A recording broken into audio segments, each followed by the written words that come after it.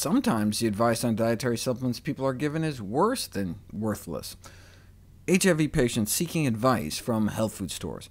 26 stores recommended 36 different products, including some, like garlic, that can critically interfere with certain HIV meds.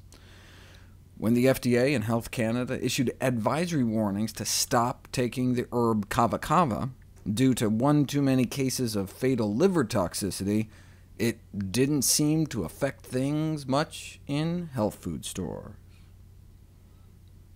What about health food stores' recommendations for nausea and migraines during pregnancy? Would health food store employees recommend supplements contraindicated in pregnancy that could cause significant harm to the mother and/or fetus? You betcha.